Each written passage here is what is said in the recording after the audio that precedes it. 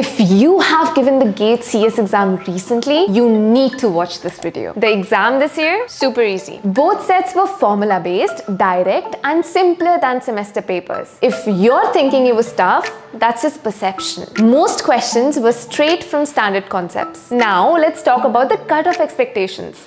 Since the paper was easy, the cutoff won't be too low. Expect it to be around 30 to 31. What about normalization? If set 2 was slightly tougher, a minor adjustment like a mark up or down might happen, but nothing too significant. Now let's talk about the marks versus rank estimate for GATE CS 2025. 80 plus marks means your rank would be between 1 to 10. 70 to 80 marks means your rank would be between 11 to 100. 60 to 70 would be 101 to 500. 50 to 60 would be 501 to 2000. 40 to 50 marks would mean 2001 to 6000. And 30 to 40 marks would mean your rank would be between 6001 to 15,000. What's next? Counseling. Don't make random decisions.